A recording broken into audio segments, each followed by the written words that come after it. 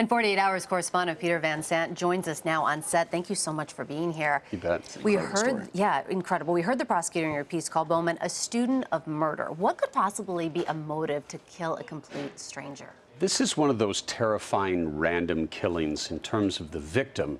Bowman claimed it was a road rage incident that led to this intersection. A wine bottle was tossed at him and he had to fire his gun. But investigators are convinced this was a master plan by a genius who just wanted to experience killing, that this was a thrill kill. And it's as simple as that and as terrifying as that. Peter, you know, listening to your piece there, I couldn't tell who was the wife and who was the husband because their voices were both so high. What do we know about his background, this guy? He was homeschooled. He's a genius. He went to university at age 12. Wow. Out by 14, 15 years old.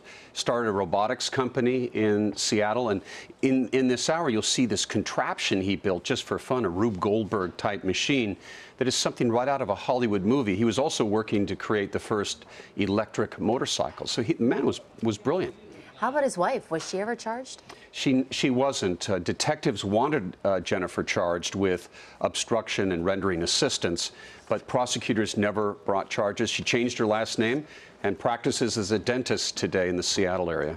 It is absolutely chilling that somebody could plan to do something like this for so many years and then carry it out. And he videoed much of his planning, his training, we saw that, which right? you'll see in the hour. A little bit of the video, you see the gun. Yeah. Chilling, chilling. Peter Van Sant, thank you so much for joining us. We appreciate it. And don't forget, you can watch Peter's full report, A Student of Murder, tomorrow night on 48 Hours. It's at 10, 9 Central, only on CBS.